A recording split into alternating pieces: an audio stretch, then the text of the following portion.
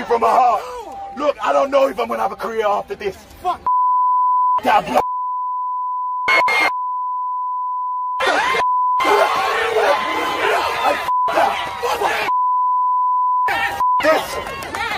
Today is about innocent people who were halfway through their process. We don't know what George Floyd could have achieved. We don't know what Sandra Bland could have achieved. But today... So, thank you, Boyega. Thank you, John Boyega. I hear you very clearly when you express concerns that by standing up to speak against racism at the London rally last week, your career might come to an end. It's a valid concern. I hear you, Monique, the African-American comedian, the woman who took on Netflix because she felt African-American women were paid less. I hear you, how blacks turned against you. They were trying to tell you, oh, don't speak up. You have to shut down and earn your money. I hear you. I hear you. And there are whites who've stood up too. You know, Justin Timberlake is right now being penalized for putting up a fund to fund protesters who've been detained, to provide bail for them. Whites have attacked him. Yes, in the entertainment industry, in international organizations, there are blacks and whites who are being penalized for standing up against racism, standing up against discrimination. And these are the power forces of change in the world, not the moderates.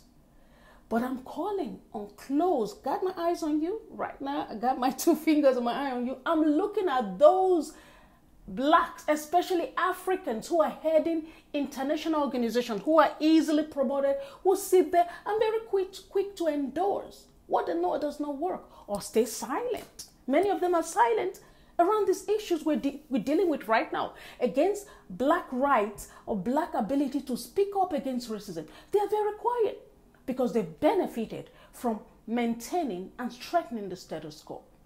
These are color correctors. Color correctors are not doing the world any good in the area of anti-racism. Yes, they help my makeup look flawless. When I step out, I look fine. But the color correctors that are used, those blacks that are used in institutions to rubber stamp racism, are the reasons why racism goes on the ground and is steaming, it goes on, then explodes like we have right now. We need to get the color correctors to listen. Yes. How can white colleagues support blacks? Yes, I like that conversation, but we need to look at calling attention to the black color correctors. How? By their silence, submissiveness, self-interest, career aspiration, self-centeredness, you know, going for the money. How that drive continues to propel racism in workplaces and around the world. Thank you. Now, John Boyega is a Nigerian British actor.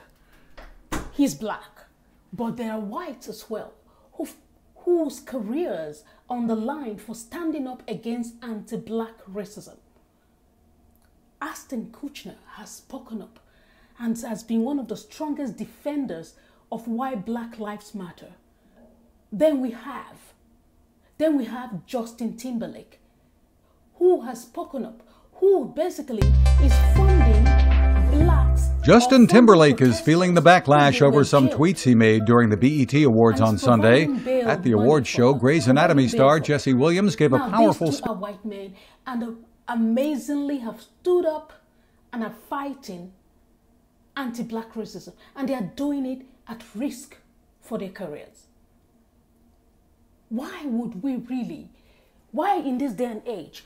What does it say about a world that people would actually find that their careers will be on the line because they are standing up for justice, they're standing up for equality, they're standing up for the human race, and basically saying no human being deserves to be killed because of the color of their skin?